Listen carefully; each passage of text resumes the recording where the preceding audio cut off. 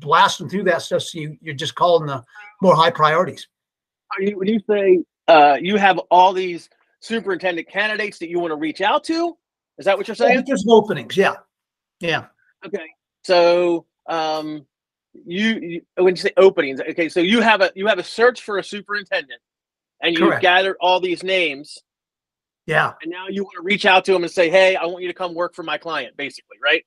Absolutely. I mean, in the old days, I mean, we've both been at this such a long time. In the old days, we had 100 candidates, and we'd make a placement. And that's the fucked up thing about what we're doing now, it seems. We had so few candidates back then, and we made great money. Now we've got... Think about what you're saying. Back when we had 100 candidates, we took our time and we singled out the 50 superintendents who were a 30-mile radius from our client's office, right? Exactly. And we called them. So that's exactly the same thing that I do, okay? I still focus on finding 30, 40, 50 candidates who are within a 30 or 40-mile radius of, let's say, the office in Chicago, or let's take a smaller town, the office in Vero Beach, Florida, right? So I'll focus on, here's 30 people I know I don't have to relocate them. They have the experience. And then if you want to reach out because you don't think of those 30, you might not make a placement because the market's really tight, then do that mass email campaign to that larger group that it's, you really can't call a guy. Let's say your search is in Denver, right? You can't call people in Boston and New York and say, hey, I'm a headhunter. You want to move to Denver, right? I mean, you'll get brain damage doing that. But you can, with today's tools, you can attack a much larger group that you wouldn't attack before. So I always think it's like a two-pronged thing. I do what we've always done, right? That 30, 40, 50 people who are within a commutable distance to the client, and then send out an email campaign to everyone else, right? That just in case they're willing to move. Like we send an email out along the lines of, we're doing one right now that says, hey, I'm Tom, I'm a headhunter, blah, blah, blah. I know you're in New York, Boston, Chicago, Los Angeles, Portland, Denver. And at your level in engineering or project management, you probably aren't able to afford a house because it's super fucking expensive. I have an opportunity with a Fortune 500 company who pays Denver wages in a place where you can buy a 3-bedroom home for $200,000. Absolutely. If home is where you lay your hat and you're open to talk, give us a call, whatever, right? It's a lot more, but that's the basic gist of the email is, hey, if you're willing to relocate, I got a great opportunity in a place where you can finally buy a home. So I'm playing on the Gen X's or the Gen Z and the Gen Y or whatever the hell they're called, inability to buy a house because it's so expensive to live in Denver or Annapolis. And hey, if you're okay, you can come work for this company, make $100,000, and you can get a 3-bedroom, 2-bath on a half acre for $250,000. So that's how I would do that. I would do that the same exact way. The fundamentals aren't changing. That's true. The fundamentals aren't. Yeah, I made it very quick. Thankfully for Zoom Info, I'd never found a legal assistant, and I went to Zoom Info, got the list, downloaded it. So there you go, dude. It paid for itself. I was giving you a hard time because you signed up for it. It was expensive. It's paid for itself already. Triple. Yeah. So like I said, I'm not a big Zoom Info fan, but in the real world of things, all we need to do is make one placement, and we've paid for what Zoom Info costs. So but you're using Sales QL in place of that? Yes, I do. So I use Sales Navigator, LinkedIn Sales Navigator, and Sales QL to accomplish the same exact thing within reason that Zoom Info does because I'm cheap. Yeah, I mean, I'll probably change. Well, it's kind of like is if you really like Zoom Info, I know there's a guy selling a Zoom Info account on Facebook the other day for $3,000 that expired in, I think, August. Yeah. So you can find those things too. Sure. Hey, America, how are you?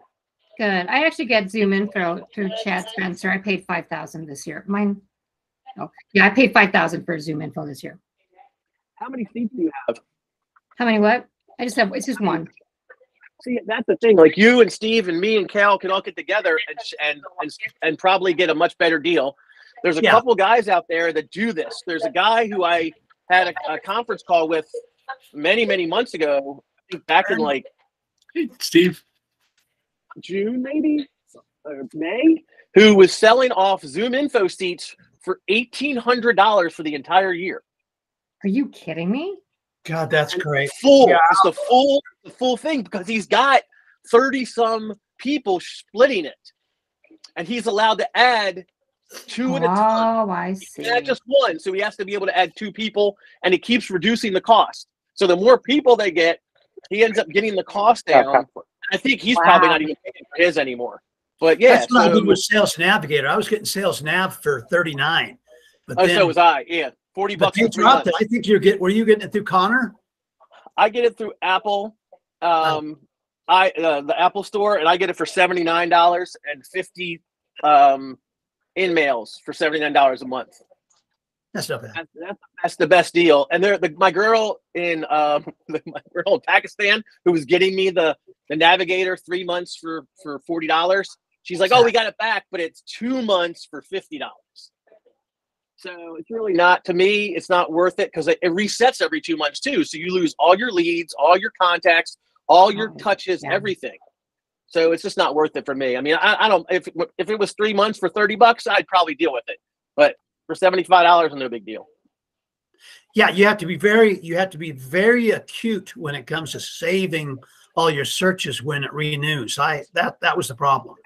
Well, is how I did it, right? So every time I did a lead search, I made a sales QL folder to match the lead search every single time. That way, when I lost it, I could see on my sales QL all the leads that I had found on the LinkedIn Navigator leads. That's the only way I could figure it out. But it still messes you up because I don't know about you guys, but on Sales Navigator, I love the fact that you can exclude people you've talked to, like looked at before. You can exclude people who are in lead groups. Right. Yeah. So when all those lead groups disappear, you can't exclude them anymore. And I just found out you can search by groups now on Navigator. I didn't even know you could do that. So people who are in, a food manufacturing group, you can search all the people in a food manufacturing group, or you can exclude all the people in the food manufacturing group. Sales Navigator's got some really cool tricks that I like. The only one that me and Ernie can't figure out. I got in trouble because I wanted both sales. I mean, I knew that I just did away with my Recruiter Lite, but you can't have both of them, I guess. Somebody said you could. Really? And I don't know how true that is. Natalie said she has both right now. And maybe she's got one on her husband's email or something. I don't know. But I heard that they might be letting you to have both. Yeah. I like Sales Navigator more than Recruiter Lite anyways. Oh, yeah. I'm going to let it go. Maricar, Steve was asking. As you're talking about groups, if I can add something. I had this food manufacturing industry group that I started, right? And you talk about branding in a way. Well, I changed the name of it to Food Manufacturing Industry Group, created by Ernie Moreno, the food recruiter, 815-382-0027. Okay, today I get a request for 10. Yesterday I had 6 people that requested. So every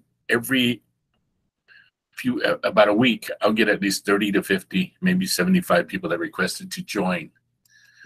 And my membership. How many people you have in your group? People that have in my group, my membership, my people. My membership is 24,165. He has 24,000 people in that group, and he has access to be able to directly email all of them, search with them, and he could post. That's the thing. I don't even know if you're doing that. I would be posting that once a week, open jobs. And if they piss me off, I can delete them from the group. but the whole like Maricar, you could start the lawyer group, right? Yeah, in legal. And I say this because this group was started because I just said, did you listen to this? What was that? I just said, Cal, I don't think Kale's heard this. Let's make sure Kale, this is something you would be interested in. Did you hear that? You hear the beginning of it? I started the group. I've got 25. I got 10 people that are requested to join today. And it's up to 24,165 members. How long ago? Probably about 10 years ago. Oh, okay. Okay, but I started it just by posting the group. And invited a few people, and it started to just grow. And I find that the more people I add, the more people want to join. And so the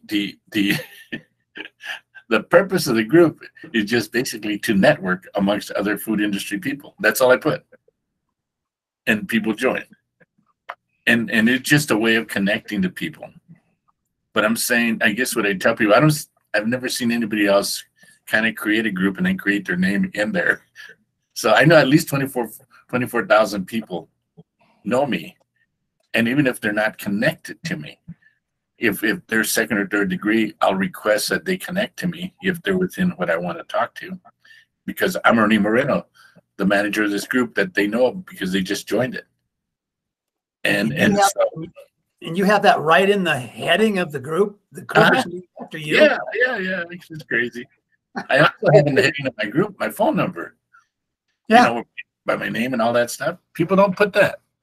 How do I contact you? You can't anymore. You can't put your phone number in your name anymore. Mine used to be Tom Alassio 202-630-4814. And when I went to update my LinkedIn profile and change stuff, it would not let me update it until I deleted that phone number. Well, you look at mine, Ernie Moreno, and you'll see the food industry recruiter 815-382-0027, Ernie at nlesearch.com. And that is under not my name necessarily, but under my headline. Yeah, so you did your headline like that, right? Yeah, so it comes right under my name. So the kind of thing I figured was, if you're gonna in Facebook, in LinkedIn, the most frustrating thing is you find the greatest candidate in the world, or you find the greatest recruiter in the world. How do you contact them? You go through step 1, step 2, step 3. Instead, make it easy. And I thought they would do something, but nobody did anything. I'm looking at yours right now. Yeah. I gotta figure out how to change that, because I did that too, but I didn't even think to put it in my headline. Yeah, and then you put in your headline, and then if you look at some of the other things that's what I would tell you to do. You know, I don't have a website. This is really my website, and then if you look at that's what I would tell you. Just I just changed my headline. I didn't. Thanks, Ernie. I didn't know you could put your phone number in your headline. I just changed my headline. Yeah. And then people can get a hold of you. You know, that's what they want to do anyway, if they want to talk to you. That's awesome. So, I did not know that. I was because I had to delete mine when I updated my LinkedIn profile, and was like, I was like, this sucks. I can't keep my phone number there. And that's awesome, dude. That's awesome. So now, what is the name of your group? The food well, I can't even remember it half the time. The food manufacturing industry group, created by Ernie Moreno, the food recruiter 815-382-0027. Yep. Yeah, it's awesome. You know, you create a group and you don't know who the group creator is. Why not? Because I kind of got the idea by watching some of these other people that advertise their name, and they said do some branding, and I figured, well, shit, that's some good branding there. There's his group for anybody who didn't go to it. Yeah. So he created 24,000 members, and the one thing, I don't know if you're doing this, but he can, because he's the admin, he can post every day in that group, right? I started one, and I only got like 20 people in mine. What's the name of yours, Tom? Hold on, let me see if I can find it, because I now that Ernie made me think of something. Is that when I first started it, Ernie's the one who I got the idea from, and then I didn't know how to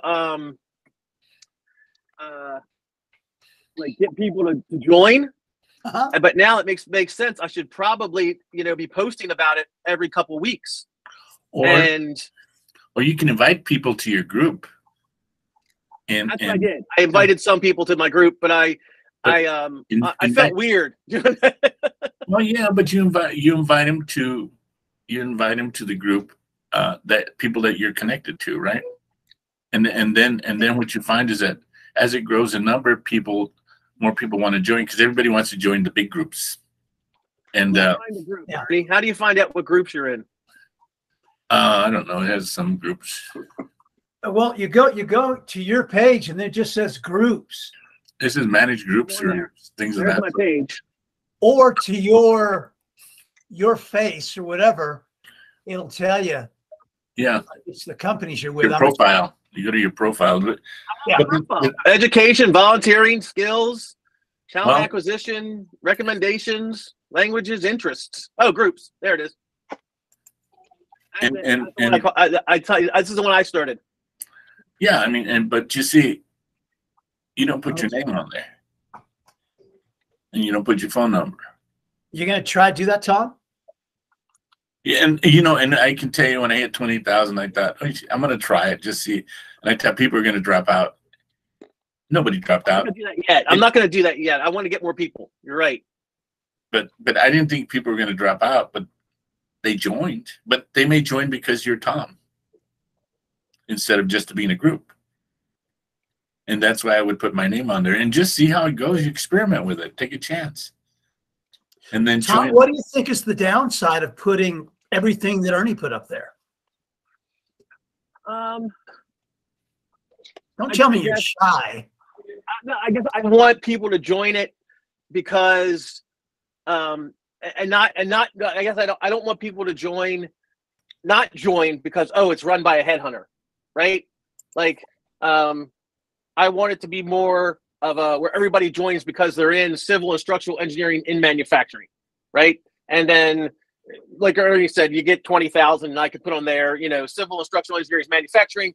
This group was created by Palermo Rhodes and Tom Alashio or something like that. I don't mind doing that now, but maybe I'm wrong. I don't know. You're wrong. I'm wrong. Look at, check this out. About this group, right?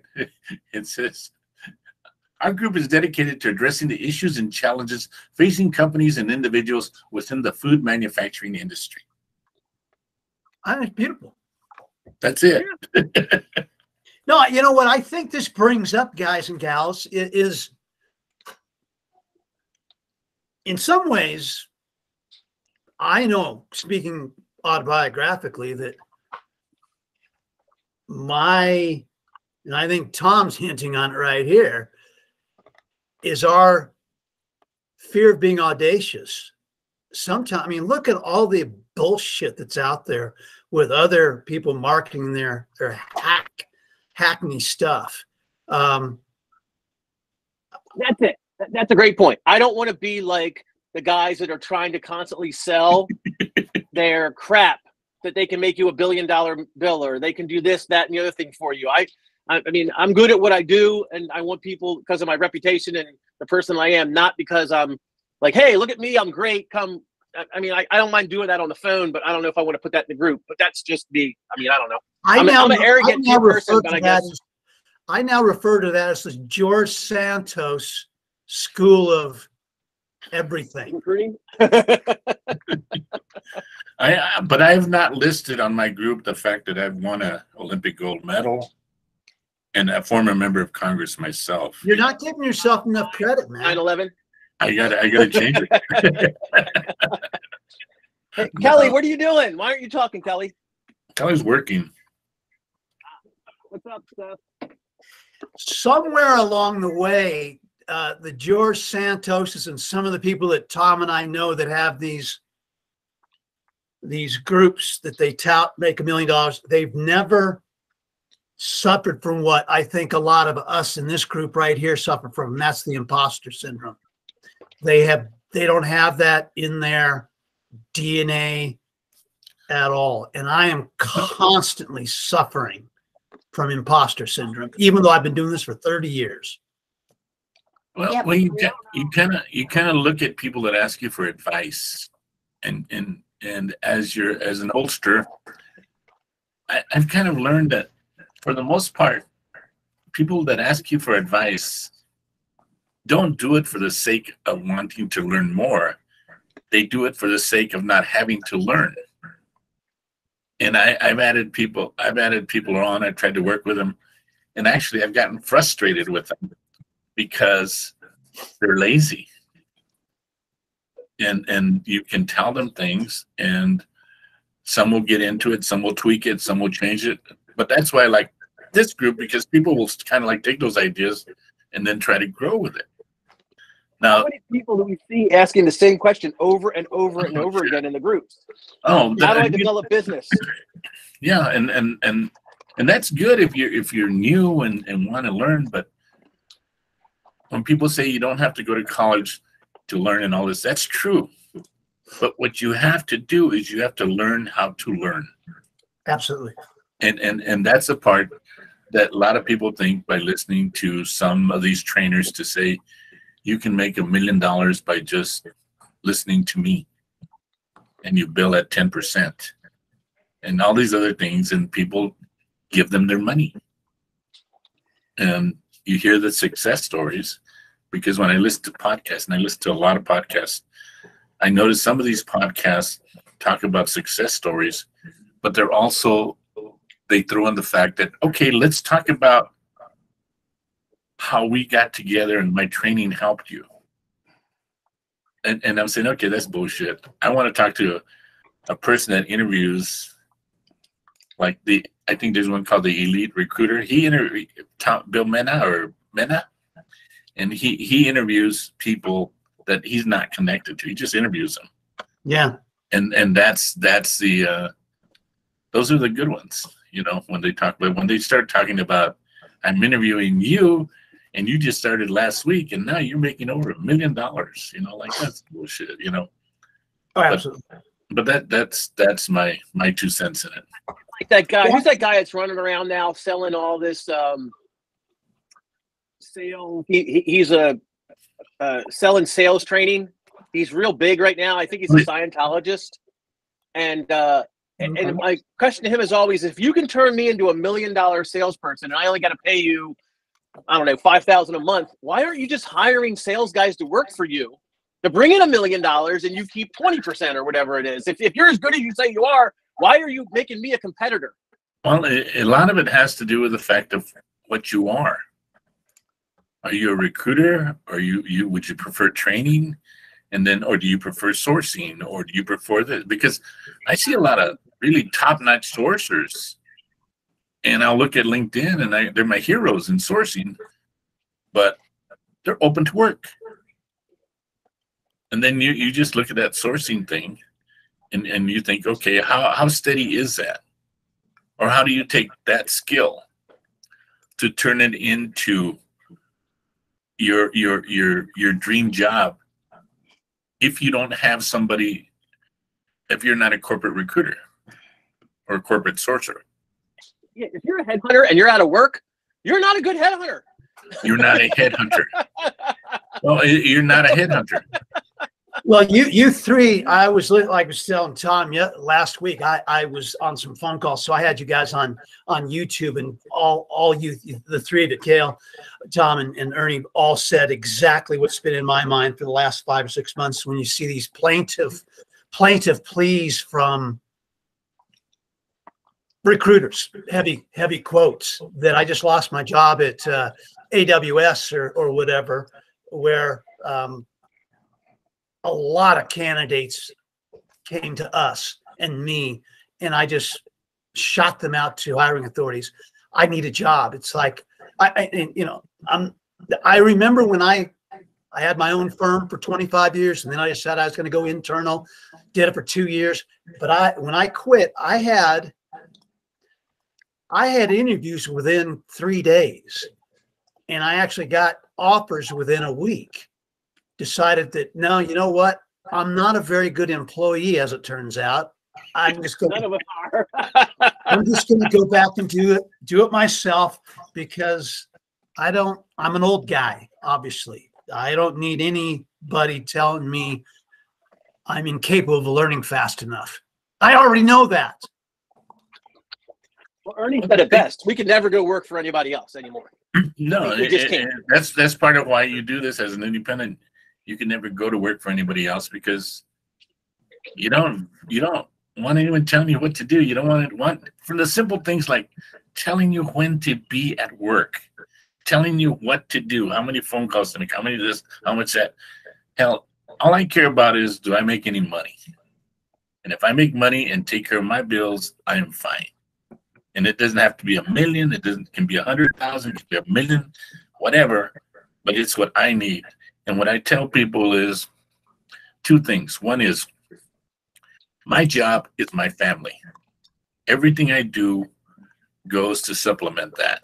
And if you have that attitude, you're not going to be the $1 million biller who's been divorced 3 times. The second part of that is, I just don't like anybody telling me what to do. And I want to do what I want to do. Like, if I want to start at 11 o'clock. You don't work engagement searches. That's why you don't work engagement searches. You don't want to be stuck to anybody. I feel like they own me. If I do retain, they own my ass. Oh yeah. And they're like calling you up every day. Did you find anybody? No, I can't find anybody for, you want a vice president of finance for 100,000? No, I'm not gonna find anybody with all the skills you want. And but I took your money anyway because I needed it.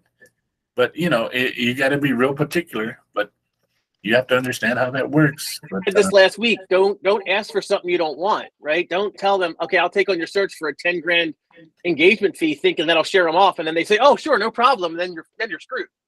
Yeah, you took on a search you couldn't fill, and you wanted to scare them away with 10 grand, but thought, hey, if they're willing to give me 10 grand, maybe I'll fill it. Now you're stuck. They sent you 10 grand, and you can't find the VP of finance at that low salary.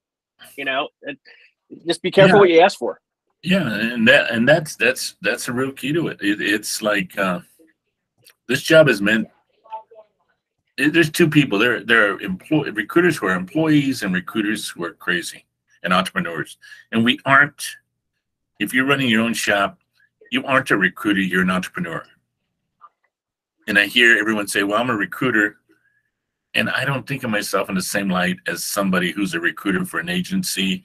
Or somebody who doesn't but if you're working for an agency, but you have total freedom, then that's cool. That's what you want. Well, I think that's what you give your associates, or whatever you call them, your recruiters, is you pay them a big enough split and you're not hounding them for how many calls you made, why were you on that phone call? I mean, I remember my agency days many, many years ago, and I got to tell you, and I think Tom knows a little bit about this, but I have never yet, not even one time, heard a story of a bad boss that even slightly comes close to the boss that I had my first rattle out of the box as a recruiter. I mean, there were times when I would look at this guy and say, one time one of my office mates' mother had committed suicide. And he said, the best thing for you to do is to keep dialing the phone.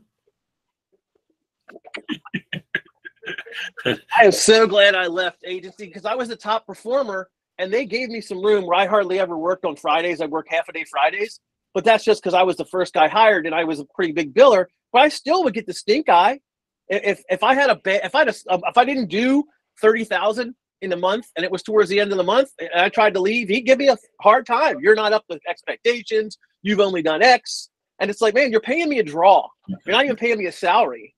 And I brought in 600 grand pretty much every year, and you're going to give me a hard time because I'm leaving. That's like the story where the guy says, the agency owner goes and shows the recruiter his new Maserati. And he says, and I did this because you helped me. He goes, and if you continue to do this, I'll be able to buy a second Maserati. That's right. Absolutely. Oh, yeah. I mean, I remember going to my boss and saying, listen, I've got my wife at the time had called and said that they couldn't find a heartbeat. It was for my second child. Would you please come and, she needed some comfort. My wife needed me. Right. And I got up and was walking towards the door, and the manager said, what are you doing? I said, she needs me. We may have lost the baby. Well, you may or may not have your job tomorrow then. And I said, I want to be very clear here. Are you telling me that if I go comfort my wife, that you may take my job away from me? And that, amongst many other reasons, was my departing salvo with that corporation brought the downfall of 19 managers in 19 different offices. I was so angry.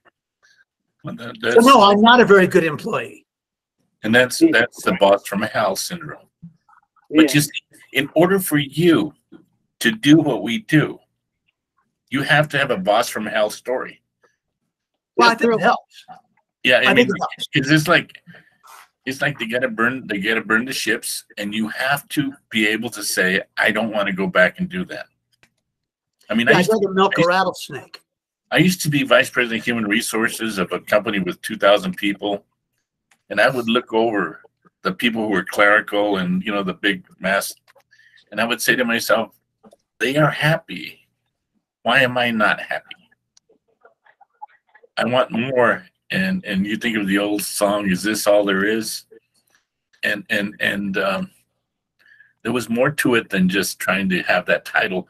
But I realized that once I lost the VP of HR title, where people were coming and kissing my butt, bringing me coffee and everything else like that, it all went away.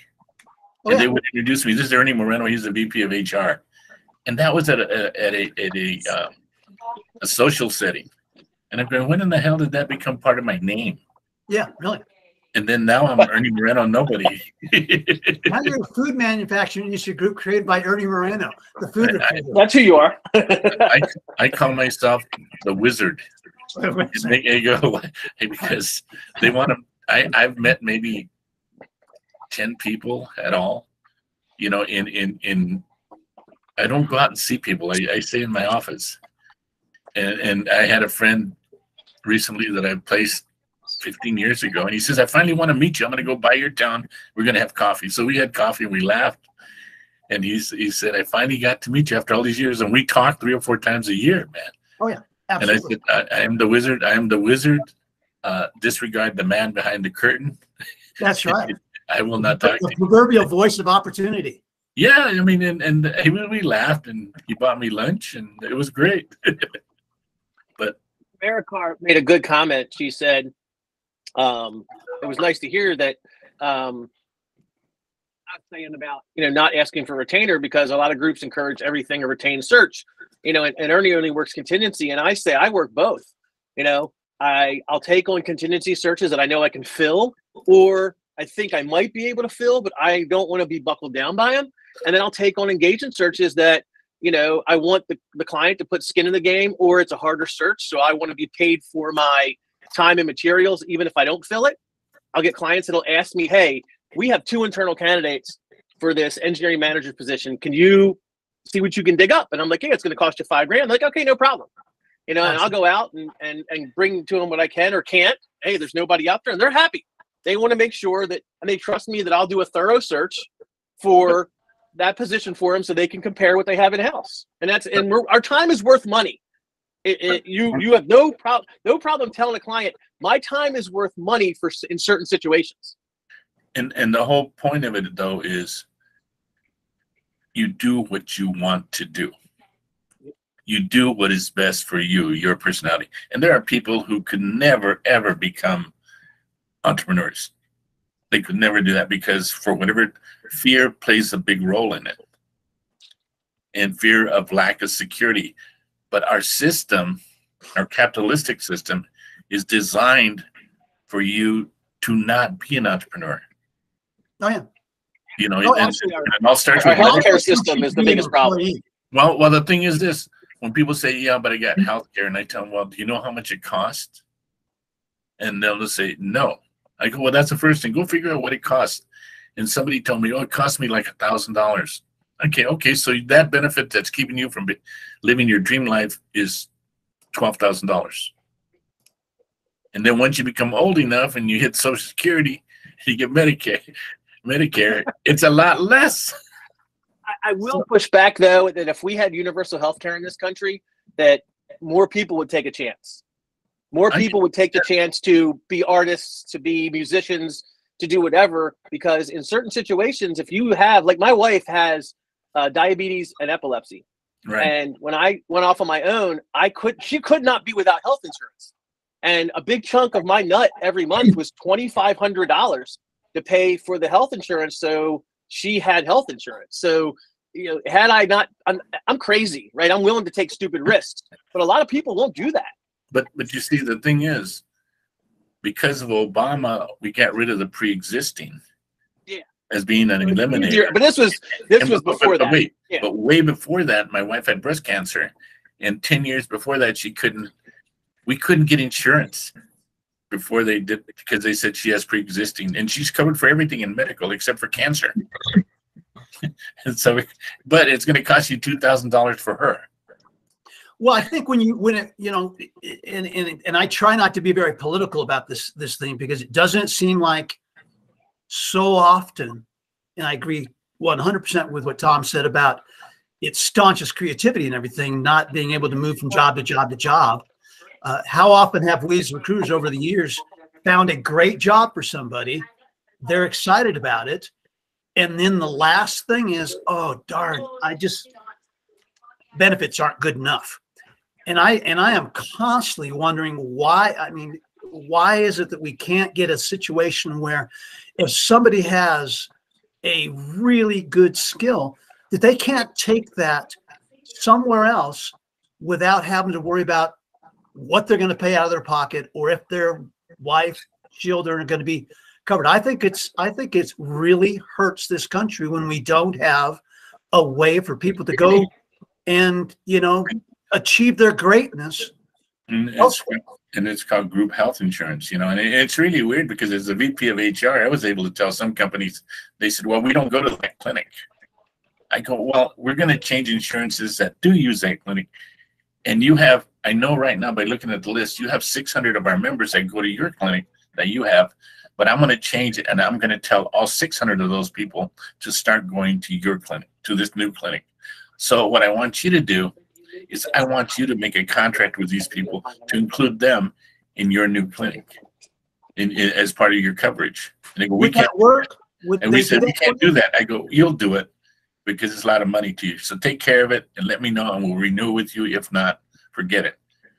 They did. Companies can do that. Companies can do that. If you like Nucor, one of my bigger clients, they're self-insured. And they make up their policy the way they want it. And they'll go to a company and go, we want all of our people to be able to come to your clinic for $5. And we have X amount of employees. How much is it going to cost us? Okay. And they do it. So it just depends on your buying power. But the biggest thing about it is you go back to learning. And if you're going to go and explore other options, then learn. Like, how much does it cost if I were to get my own insurance? How much, what would be the give and take?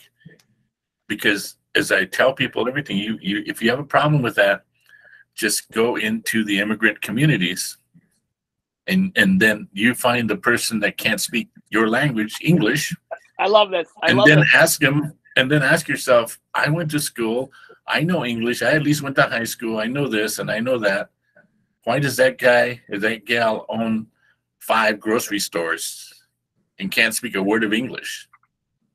And that's because they didn't do the little stupid thing they tell you to do, is get a piece of paper, write pros and cons, and then decide where you want to go. That's my training advice to you. Make sure you have 6 months of payments to cover you. You know what? If you grew up poor, it's like you wait for that, you'll never leave. If you grew up poor, you got to go back and just tell yourself, when I grew up, I had shit, I had nothing. So how's that going to be any different? And it's the more I listen to people, no matter what color you are, a lot of them grew up poor. Absolutely. And say, we didn't have nothing growing up. We didn't have this. We didn't have that. You know, and you just, and it goes back to fear. Security Every person says, if you're going off on your own, you need 6 months bills saved up. And I'm like, are you that horrible of a recruiter? It's going to take you 6 months to make a placement. You know, you're only getting half. The company you're working for, you're only getting half. So if you can survive on getting half of what you bring in, are you telling me you need 6 months to get, now you're getting double? It's like, take the chance. And that's what people won't do. I quit $150,000, $200,000 a year job with benefits, working for an established recruiting firm to open up my own search firm. I had $22,000 total in the bank, and that included the 401k I cashed in. And left my wife and kids in Florida and rented a place in Fairfax, Virginia, and made a placement in 30 days for $18,000 and never looked back. But a lot of people won't do that. A lot of people will be like, Tom, you're an idiot. You quit a 6-figure job. Yeah, because I wanted more. And I wanted to be able to sit here in my sweatpants with my dogs and come into office at 10 and leave at 6, and no one tells me what the hell to do. And that's the new. I have to disagree here. You know what? Listen, I don't think entrepreneurship is for everyone. No, I think there's certainly benefits. I don't think everyone needs to be an entrepreneur. The world needs all kinds of people. If you're entrepreneurial, that's great, but the world also needs employees, and that's okay too. I mean, I think, you know, everyone can decide what they're comfortable with. I don't think I'm superior because I've chosen to go out on my own. There's a risk, and listen, there are people that are employees.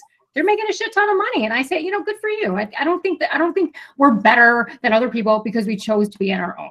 No, but you know what, if it ever came a situation where I had to be employed again for some God unknown reason, I'd be okay with that too. I think you have to be okay in whatever situation you're in. Oh, sure. And without employees, we wouldn't know what to attach our fee to. So at the end of the day, most people, I think, really actually do need to be kind of led to what their next step is, hour by hour by hour. I think it's great that we're all entrepreneurs. I'm definitely an entrepreneur kind of by nature, but I don't think I'm better than other people, or, you know what I mean? Like, I think, you know, I mean, we need employees, and Absolutely. There are people, you know what I mean? And that's fine. I don't think that we're better than other people just because we chose to be on our own. I do think there is an issue with the healthcare system. And hey, listen, you know what?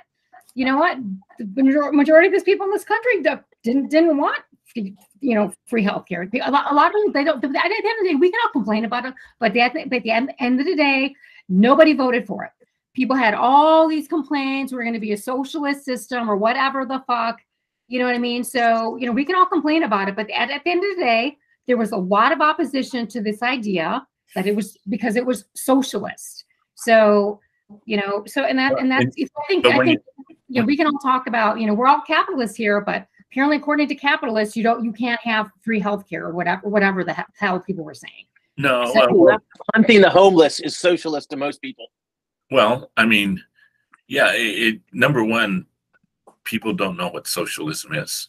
Right. Sure. No, I agree. The definition. You just ask them that, and they go, "It's socialist." Well, what is that? And they can't answer that.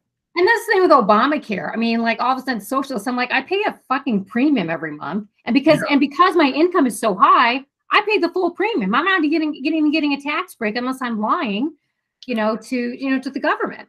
So I don't know where these people are getting this. I'm like, I'm paying a premium every month. You know, I mean, I'm not sure how this is socialist. I'm paying this premium. I think the point of the conversation being, don't be afraid. If you can be an employee, you can be whatever you want to be. Right. But don't be one of those people that at the end of the day says, oh shit, I only have like 3 years to go, man, and now get out of this damn job. Well, yeah, that's true, but I would hate to be that person. Find something that makes you happy, because your life is going to go. And even if you can't, there are people that are very happy being employees, but they're not counting the days until they're retired. You know, and that's the point I think I'm trying to get at is right. A lot of people, whether you call yourself an entrepreneur, whether you do that, if you don't like company A, go to company B. If you don't like this, go to that. But you have to take the time to learn and not be afraid to learn whatever learning for you is. If you're in accounting, learn a little bit more about accounting. And if you don't like to read, go to YouTube, look at YouTube. Like another thing, okay, let me switch the topics a little bit here. This whole chat, GPT. Yeah. Everybody's looking at it. Everybody's playing with it now. Uh-huh. There are many ways that now, if you even look at, like, what do I do with it? What I'll tell you, my friends, is y'all go to YouTube and type that in, and you will see different things. There are apps coming out with it now. Absolutely. That can get you to do things. You know, and it can teach you to write things. It can teach you to, that's what I'm talking about, the little things. That if you're in a job and you know how to use chat, and someone says, can you write a job description? You're either going to be the person that's going to be looking through the internet to write a job description, or you're going to go to chat and you're going to tell it, write me a job description for this. And he goes through 30 seconds later, you're going to say, here it is. Tweak it for me, please, Mr. My boss, who I love so much. And they're going to look at it and go, you did that fast? Yeah. And there are ways now of doing videos. There are ways of doing this. There's ways of doing that. And the more you look at it, there are people who are 20 times smarter than us that are figuring out how to do it. I mean, people are telling how to code. I could never figure that out, even if I didn't know. But you got to stay on top of it. And that's what I'm talking about, learning. You got to challenge yourself to keep learning, and enjoy learning. I had a relative on Facebook that said, my granddaughter just, after many tries, finally got 100% in her spelling test. And I told her, you know what, in celebration, you can take tomorrow off from school. You can play hooky. It took her many times to get 100%, and I'm going, what is wrong with you? Of course, I didn't respond. But other people were saying, congratulations. Yeah, she deserves it. It's a freaking yeah, and that's why we are. So all I'm saying is love learning. You don't need to get a college degree or anything else. You just have to love the art of learning and learn how to learn better. Well, it does seem odd to me that there's so much unhappiness out there right now, and there's so much help. And that's what is unfortunate. That, like Ernie says, if you want to know something, get onto YouTube. And I would tell people maybe check 3 different people on if you want to fix something on your car. I've found out the hard way. Maybe not just watch one YouTube video. You may want to watch 2 or 3 just to get a range. and know what you're good at, because I look at stuff like how to fix a lawnmower, right? And I'm going, I can't do that. I don't know how to do that at all. And I'll get somebody, but there are things you're good at and there are things you're not good at. But well, I'm just real grateful for groups like this. I remember years and years ago, I was a fledgling recruiter, and I was talking to my brother, who is a writer, and he was very secretive. He was very secretive about the stuff that he would write, the ideas that he would come up with. He was working for National Geographic. He was working for Outside Magazine. Was very well accomplished. First guy to cross Russia on his mountain bike, doing real well. Years after I had a conversation with him about, don't worry about the competition, because the competition is probably pretty lazy. He came back to me and said, Steve, you were exactly right. I could probably literally tell every writer that I know an idea. And it takes a little bit of motivation to actually do the work. He said, so I give out ideas all the time. 99% of the time, they just say, oh, that's great. Yeah, well, I'm not going to do that. It's the same with us. We're going to, for years in the future, share every bit of information that we can about how perhaps we've done things. And it's going to be up to the rest of the group to just implement them, I guess. You know, and that's like when you deal with, like, you meet people or you listen to podcasts of people that are $1 million billers, and man, they're machines and they're good, and I love to listen to them. Oh, absolutely. And they'll share everything. Yeah, and they're not afraid. And because the average recruiter is not you got to keep up. You know, it's like being a basketball player. I'll teach you everything I know, but you got to be able to do it. You know, absolutely. And they know that not everybody can do it, but they have a system down. But I think the whole point with what we have is, what is our system? Yeah, and that's the learning part that keeps changing. Are you guys using video much in your practice? Cale, you are?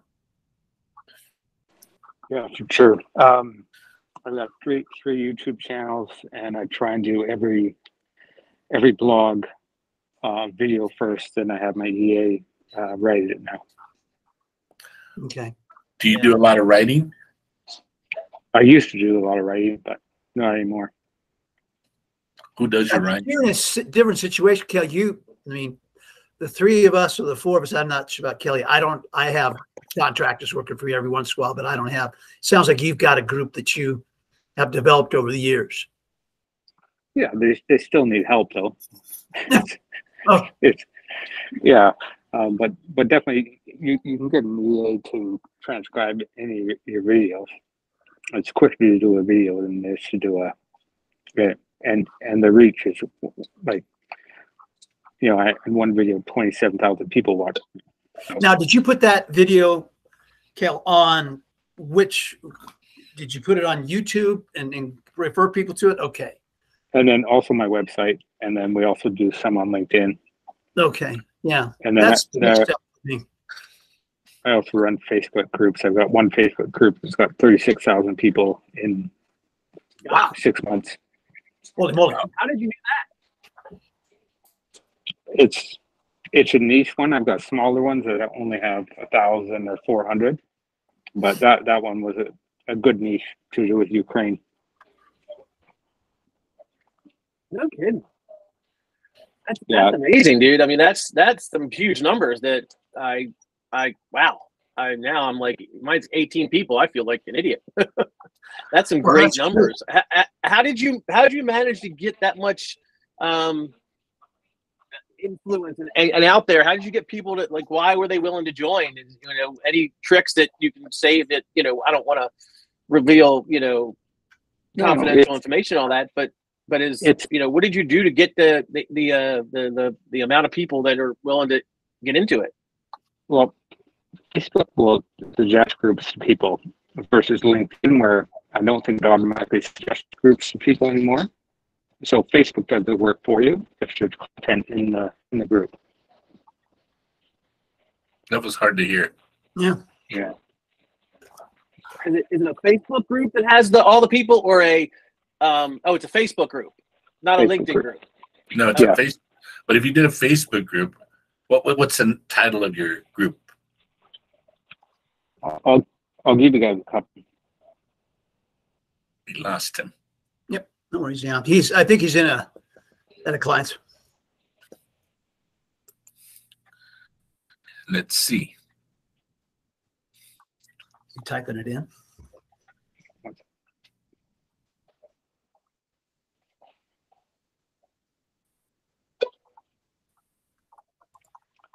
Very nice.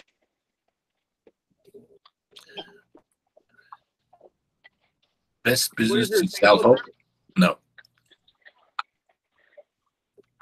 Mr. K, I don't see your group. Hold on. I can find it by looking up his name. No, I'm looking it up. He's going to put it up, but he hasn't had a chance to. He's trying to find the name of his group. That's one of the hard things of winning the group. You got to know the name of it. I think he gave me the finger.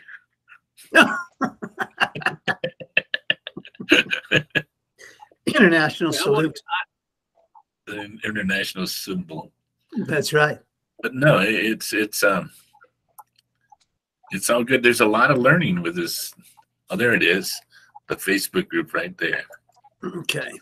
Canadian jobs for Ukrainians. Oh, wow. his content's not available. Oh, because we're not members of the group. How do you become members of that group? You got to be Ukrainian. No, you just got to ask to join. And get rid of the spam at the end. There was spam at the end. Yeah, get rid of the spam thing. But I've created lots of groups, and the big thing is it's not the number of people; it's the number of employers who join them. So I build a relationship with all the employers that join these groups. Really? Yeah. So you allow these people to post jobs, Canadian jobs, on your site, and it's marketed towards Ukrainian people.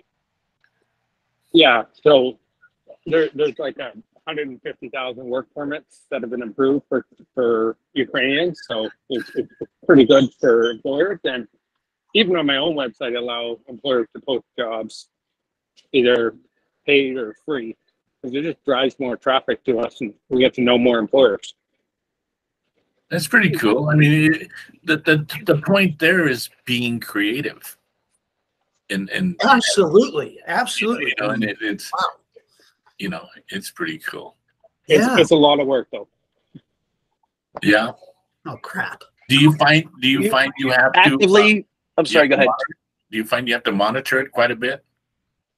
Oh yeah, the number of scammers are insane. Yeah. Really? But my other more niche ones are better. Where this one's too broad. And yeah, you can get it by just removing the spam at the end of the link, and it'll show up. Ernie, do you have a Facebook page? No. Yeah. Ernie is the least technical of all of us, I think. He doesn't have a website. I don't know. He runs circles around me when it comes to Loxo. Both you guys do. That's something that we're good at. You know, Ernie, he doesn't have a website, but he's got foodrecruiter.com, which brings you to his LinkedIn page, right? Yeah. Yeah. Great. I've been trying to figure out how to do that too. But I don't know what to call myself. Well, it just, I don't know. I kind of look at the website like I don't really need a website. If you need anything now, I mean, this is just a thought. Okay, you got this program, the chat.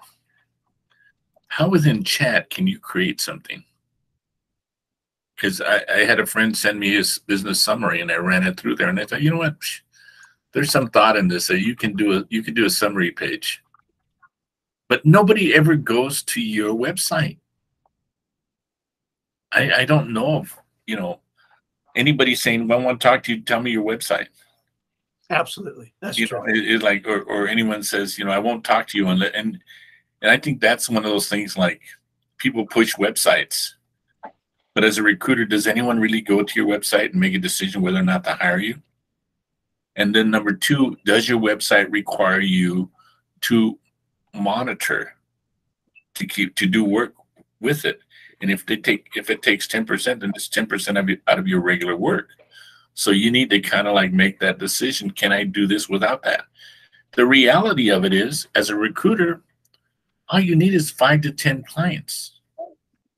And job orders coming from those clients can lead to having a pretty good income. Yeah. Yeah.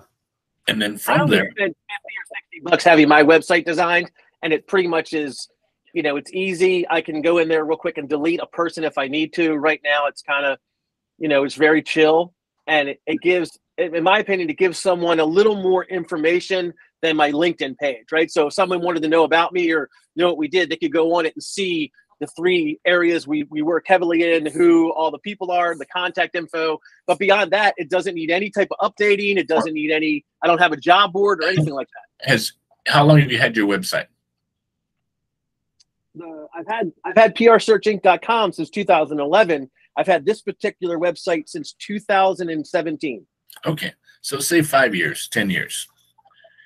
In all that time, has anyone ever said, hey, I saw your website and I want to talk to you?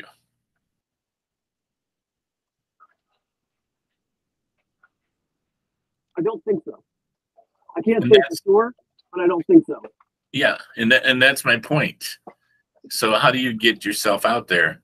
I agree with your premise that it's not a way to build business and people aren't looking for me on it, but I disagree with your premise that you don't need it. I feel like as a professional business, it's something that you should, in my opinion, my stupid opinion, you should have because everybody has one.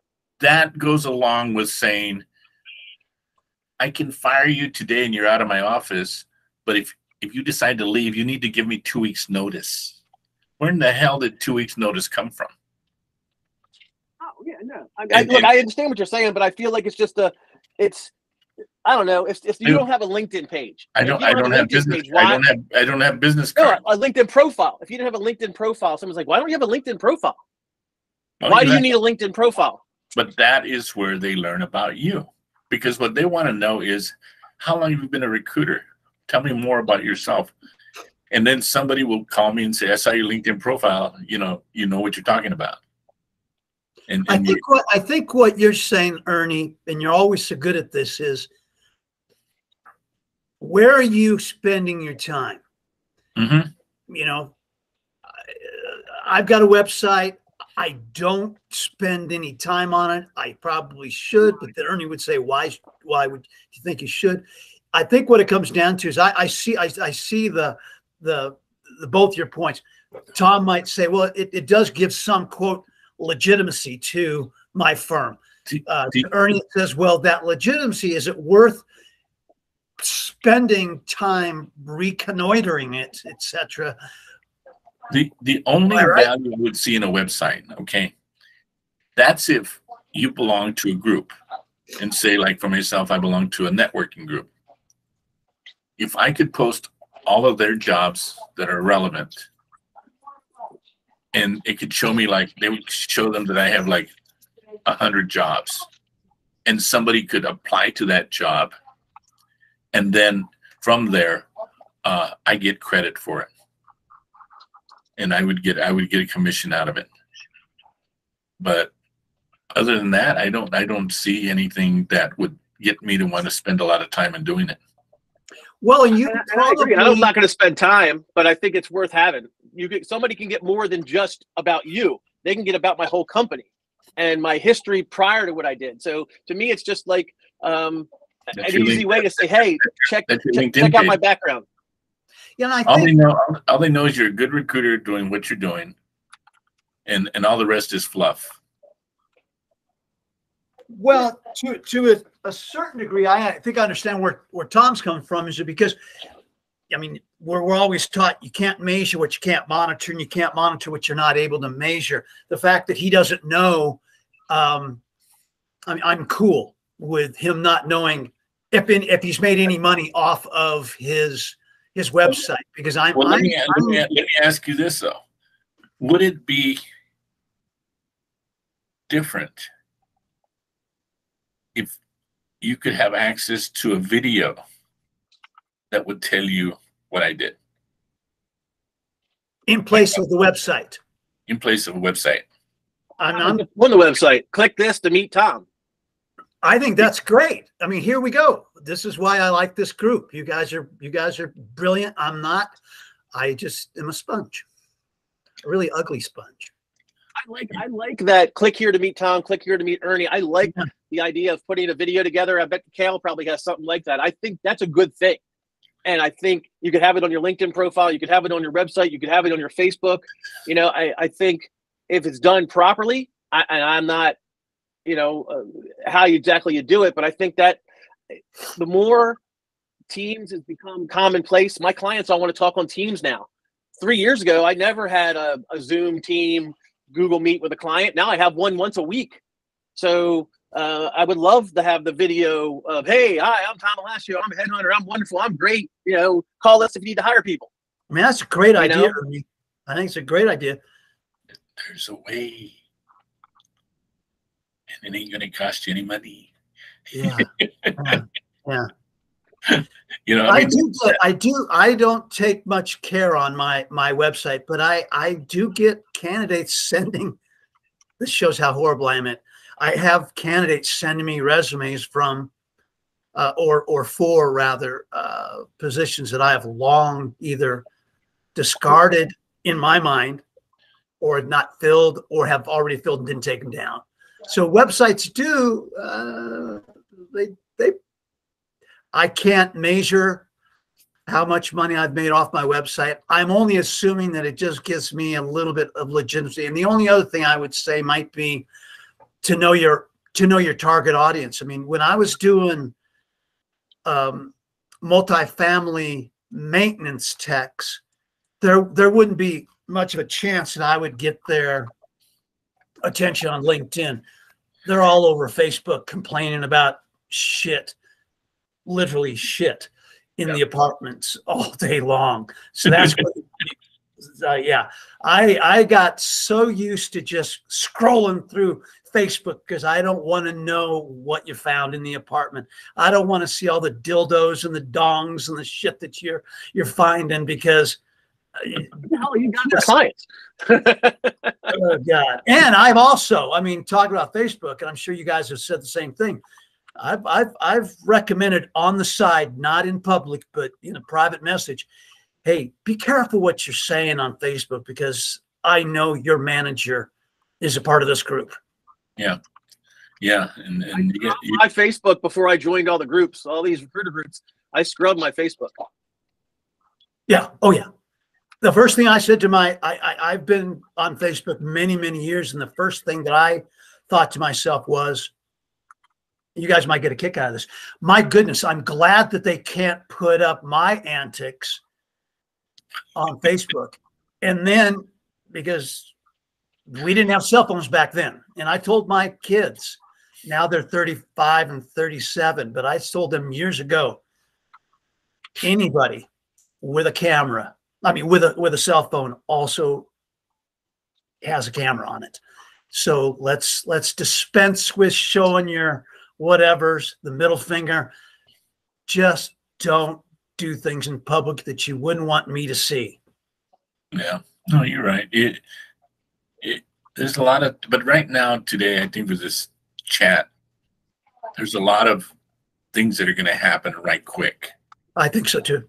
And you got to stay on top of it. You got to keep looking at it, and if you do, you'll be glad you did. I was up early this morning on chat, just throwing out. I mean, I went onto YouTube and there's some tutorials there that are absolutely awesome about how to format the questions and format it. Every day, I'll look at YouTube in the morning before I get going, and find out what's happening with chat. And every day there is somebody that's teaching you something. But what really is interesting is the fact that there are some apps that are coming out that you can kind of sync with chat that can be pretty powerful in your presentations. I mean, even looking at it like, how do we do a better job in writing a LinkedIn page, or writing a LinkedIn comment, or writing a better email, or things of that sort that you can do for my LinkedIn post all the time. I use it all the time. Yeah. And that's, but I mean, those are the little things that the going back, I guess, to the point that I'm trying to create here, is that even chat, people don't know about it. And everyone's saying, everybody knows. Call up 5 of your friends and ask them if they've heard about it, and they're going to say no. So not everybody knows about it. So you can also use this as an intro to your existing clients, to give them a little bit of feedback as to a little tool that they can use in their job if they get creative. You're dealing with HR people, you can tell them this is what you can use. You know, I've known you for a long time. Let me share something with you. Yeah. Okay. And all of a sudden you're that, and then you just tell them, just remember the recruiter that showed you this. I hope I'm your cousin now. And and then after that you ask them, hey, do you have any job orders? And all of a sudden they're going, yeah, I got one I can give you. You make a placement, you make your $20,000. And that's only an $80,000 a year job. And you're fine for the month. Yeah. And that's that's a part. That's the thing. If that's what you want to do, I'm sorry. Go ahead. No, but I'm just saying that those are things that sometimes we forget that they're eventually going to learn about it. Why not learn about it now? Sure. Why not you be seen as somebody who's ahead of the curve for them, and you're helping it? Because the reality is, partners who are in that we have that are working don't have the time to do what we do, or some of them don't know how to do it. And you're showing them this is a tool you can use that can help you. Whether I found most people don't know how to write properly. Most people don't know how to go into the internet, and I've spent my whole life writing and improving. And I think I'm a fairly good writer, but my wife, my kids can shoot me down in a second. But the whole thing is sharing tools and you being seen as that person that helps them, because no other recruiter is going to do it, because 75% of us are just in it for the job order, not the relationship, not long term. And transactional recruiters. Yeah. And the recipients of our calls, recruiter calls, know who the good ones are and who the bad ones are. Because you can ask them, can you tell the difference? They go, oh yeah, I can tell and they don't have to be rookies, because rookies can be really good. Oh yeah, no doubt. No doubt. Lay it out. I think we discussed this last week, and I think Chat GPT is, when I started out, headhunt, and we were on Monster and we were a career builder, we were making gazillions of dollars, right? Because it was new. Nobody else was using it. People weren't all over it. It was the next new thing. It was, everybody wanted to put their resume on it. We were able to put job postings on it because I worked for a management recruiter's office. So we had top of the line, our jobs were up there, and being part of that was a great thing. We made a lot of money. We came in late. There were other recruiters that I know that were on it from day one that made, one guy built $600,000 by himself posting jobs on Monster back in 99, 2000, whatever it came out. And now Monster, Career Builder, Indeed, they don't exist. Those candidates will break your heart. You get a candidate off a job board, it'll break your heart, right? They're looking, you're not, and that's not what our clients are paying us $20,000 for. They're paying us $20,000 for an Indeed candidate. You kidding me? No. But Chat GPT might be what Monster and Career Builder was the day it came out. Like, if we can get onto that now and figure out how to utilize it, how to integrate it in with our industry, and be the ones that are doing it first, we could, just like if you started on Monster and Career Builder when it first came out. I don't know how to do it yet, but that's what I keep looking at. But it's kind of like when you figured out that you could send mass emails, mass texts, if you can do the email sequence. And when you start learning that, you go, oh crap, this is pretty cool. Oh God, that's all this is. But you have to learn that. Yeah. But the other thing too that people do not do is, I pick up the phone and I call you guys. I find your phone numbers, we call, we talk. What are you doing here? What are you doing? Tweak it there. How'd you tweak it there? Tell me how you do this. And please, and we share with each other. And I don't think a lot of recruiters do that. And maybe it's important. It's important to know that when you come on these kind of groups and this kind of situation, that we talk to each other, we build a friendship. And that's the point of it. I mean, whether it be this show, the animal show, any other, these guys become your friends and they know you. And they know that you're willing to share and they're willing to share, and you're talking about different ideas and the sales QL that Thomas turned me on to. And I go, shit, this is pretty cool shit. I like it. And maybe how do I tweak it to what I need? And that's the whole point of it. I mean, that I see that recruiters don't just focus on getting your day-to-day stuff. Go a little beyond it. Pick up the phone as you're making calls, Well, I think all four of us full of people. Yeah. I think all four of us may share the same, and I'm speaking out of turn perhaps here, but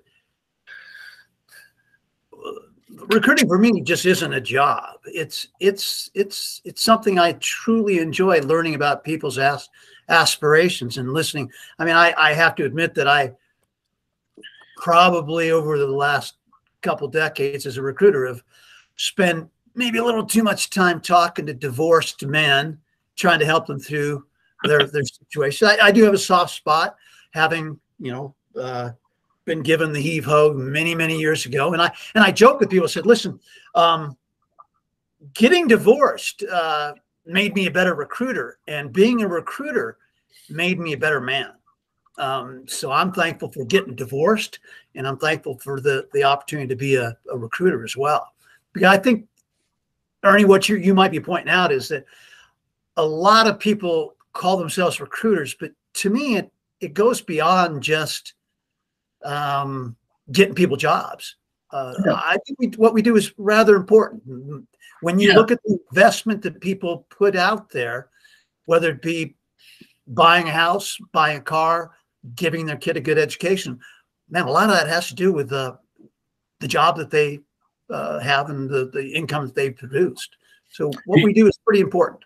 And when you look at life, and we all think about it, it's like as your kids are growing up, as to we're not included in one of those things that's what I want to be, but it's what you're exposed to as a little kid that kind of lets you think about, this is what I can do.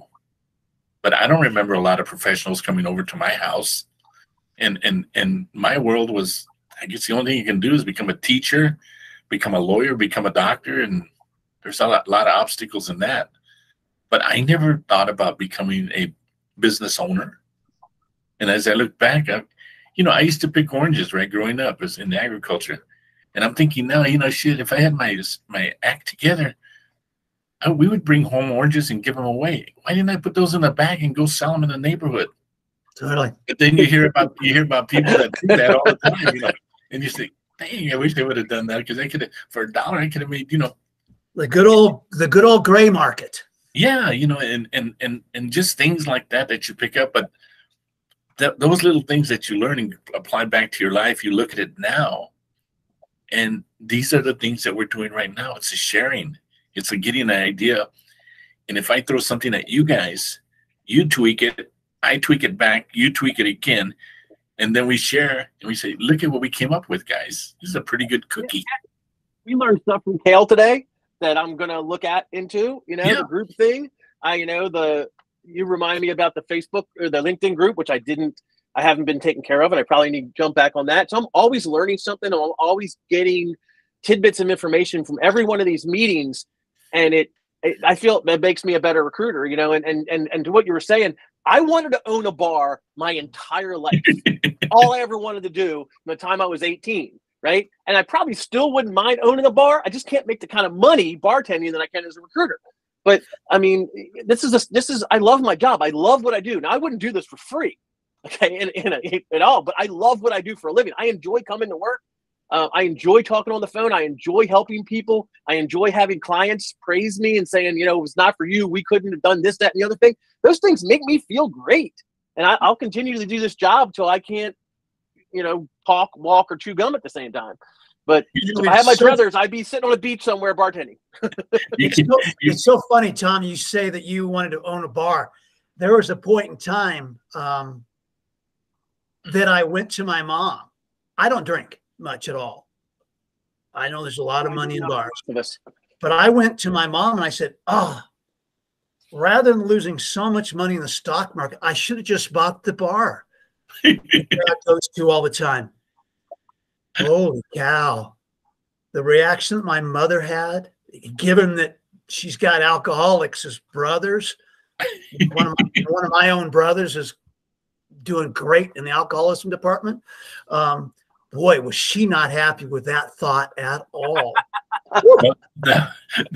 You can't be your own best customer, that's for sure. But but that's like something there, like an alcohol, and everybody has alcoholics in their family. I mean, it's like, and you listen to them, and you think about people that they're growing up. They say, "Yeah, my dad was an alcoholic, my brother was an alcoholic," with all these other things, and you realize that rather than you think you suffered alone, everybody went through kind of the same stuff. And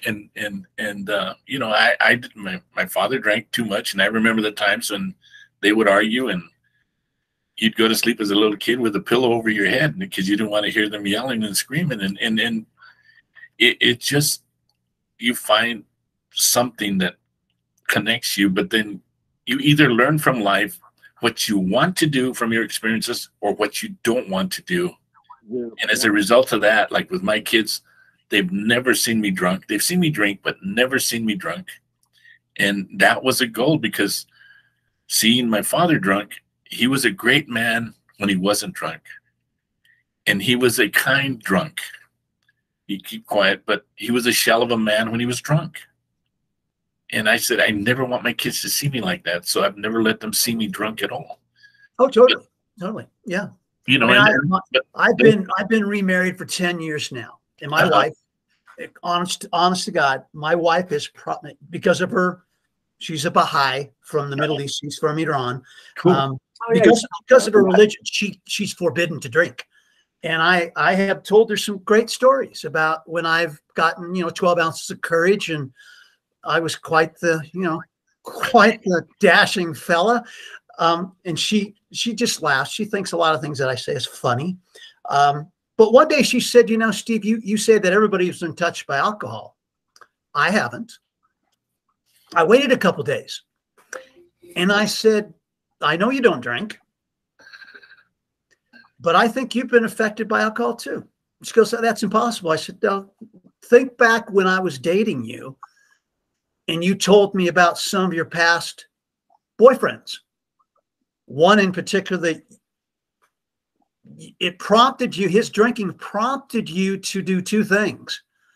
Google what constitutes alcoholism, how many drinks a day, drinks a week, and it's 13, I guess.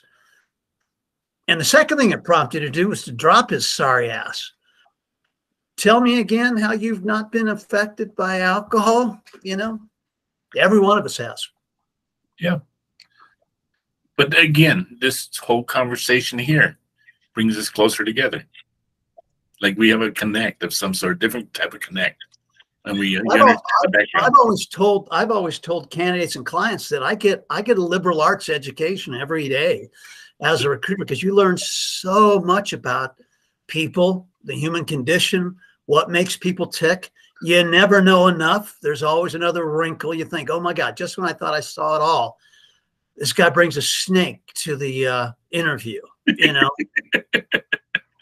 brought a snake to the interview? And one of my best recruiting friends years ago from Chicago, Ernie, I told him the story about this guy who had Asperger's, who actually brought a snake to the interview. And I was laughing. My buddy was laughing about the Asperger's thing. And he said, yeah, my son's got it. And I thought, oh God, I wish I could just drop right down into this hole. He said, no, Steve, don't worry about it. This is just the way it is. Again, a liberal arts. And now from that moment on, I got a great lesson on the spectrum, as it were. I had somebody go on an interview during a phone interview, a Zoom interview, and he did the interview while he was ordering a hamburger on the drive-thru. Oh wow! He's a multitasker. And he couldn't understand why he didn't get the job. And he says, "Well, I was hungry and I was going from point A to point B, and I knew they were calling in." I go, "But did you have to do it while you were eating?" He goes, "Well, I was hungry." You couldn't set time aside for something that important. Are you serious? Needless to say, he did 5 years, no beer? Well, nice. I don't think I've went 5 minutes. So congratulations. That's awesome. I'm Irish and Italian. So basically, when I was born, I blew a .03. Before you go, how about all four of us, your worst recruiting story in 3 minutes or less, starting with Steve. Worst candidate, worst interview, worst client, anything like that. Well, I not to beat a dead horse, but when this guy I mean, this was with Cricket Wireless. They were a good client, but that kind of screwed the deal. And I'm not doing that anymore anyway.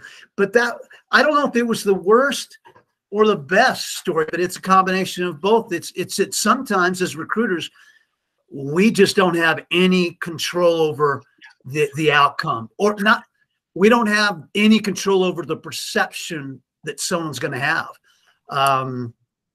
Right. That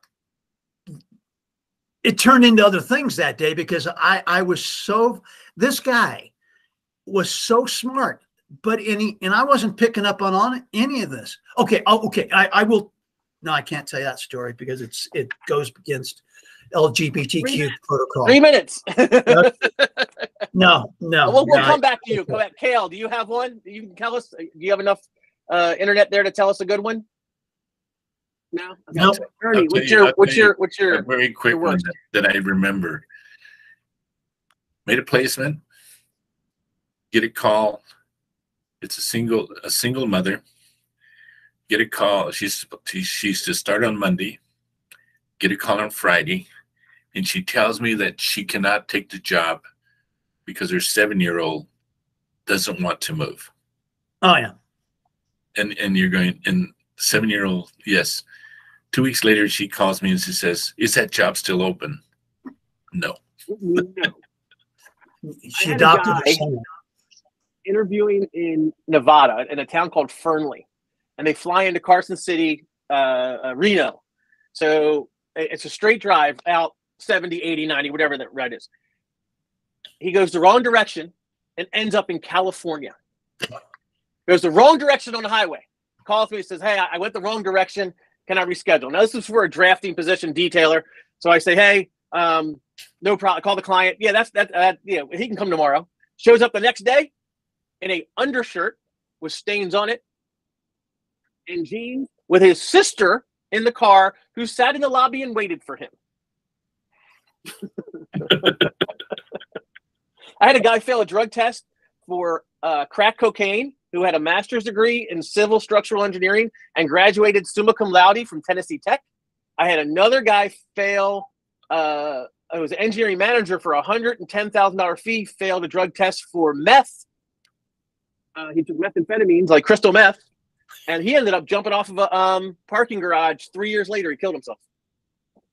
And these are guys that are smart. These are guys with masters in engineering, structural engineering, designing the most amazing things, and they're doing hard drugs. Like, what are you people? What?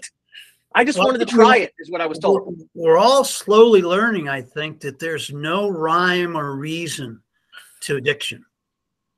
No, and the thing, those guys weren't addicted. They just wanted to try it. I was at a party. One of the guys said he was at a party and he took it with Viagra, and it was supposed to be a lot of fun. The engineer said he was at a football game and his friends were smoking it and he wanted to try it. And that got him hooked. Yeah, we went to hook. They failed a drug test. They failed the drug test. That one time.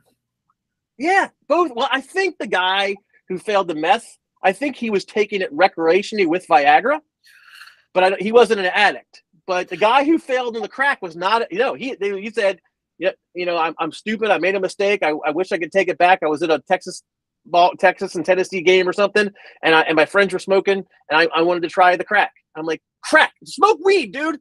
Why would you try something that you could get addicted to like that?" And he's an engineer, summa cum laude. He graduated. Well, people ask me, why do people do this stuff? And they're why do people do it? And I always just chalk it up to one thing. Human beings as a species are very hopeful. The times that the three of us have had this sort of thing happen and think, wow, how could somebody do this? I just honestly think that there's something in a human being's DNA that says, it's not going to happen to me.